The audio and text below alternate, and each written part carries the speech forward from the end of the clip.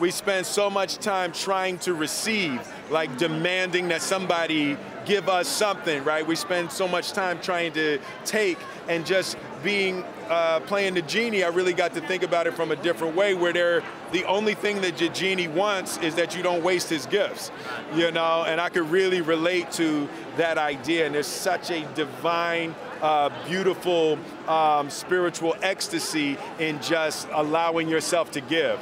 Hey, can you make me a prince? There is a lot of gray area in make me a prince. I could just make you a prince. Oh, no. Right, you'll be snuggled up with that dude for the rest of your life. Y'all see my palace? Be specific with your words. The deal is in the detail. Got it.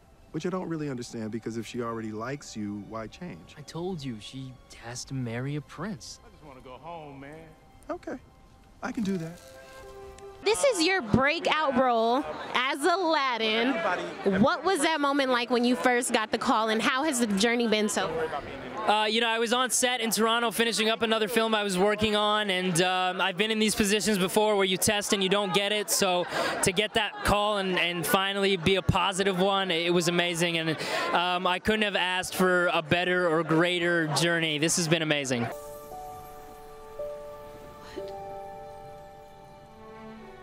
Is this? A magic carpet?